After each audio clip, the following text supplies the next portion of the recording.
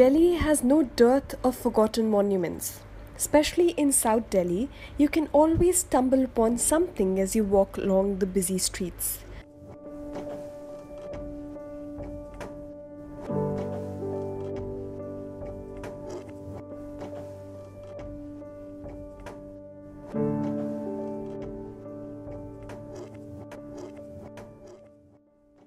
Jahanpanah, the fourth city of Delhi, was spread across the present-day localities of Kalusarai, Begumpur, Malviya Nagar and Shivalik. Today, we explore two of its largest remaining monuments. Muhammad bin Tughlaq, the most enigmatic of Delhi's sultanates, needs no introduction. Some call him crazy, but he was probably just ahead of his time. Bijay Mandal, near Kalusarai, is a massive palace attributed to him. Moroccan traveller Ibn Battuta has mentioned it as a 1,000-pillared palace, most of which are no longer standing.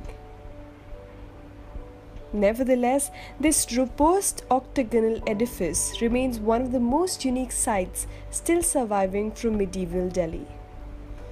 The best part here is that the stairs are intact and you can climb up to the top to have a bird's eye view of the entire locality.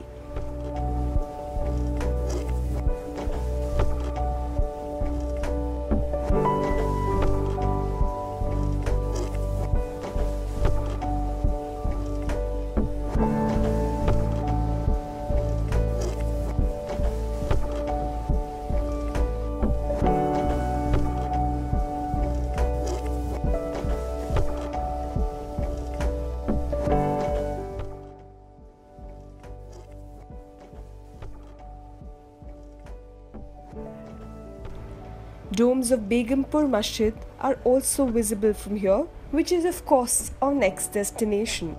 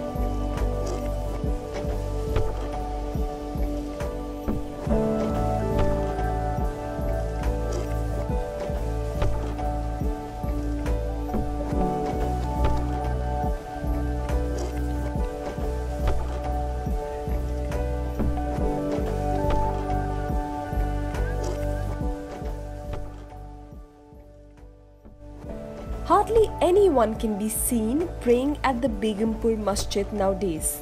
You are more likely to find empty beer cans and shattered glasses under the partially ruined domes through which the neighbouring apartments can be seen. But still, one look around the courtyard is enough to understand the enormity of Begumpur Mosque, which is surpassed in size only by Jama Masjid of Shahjahanabad.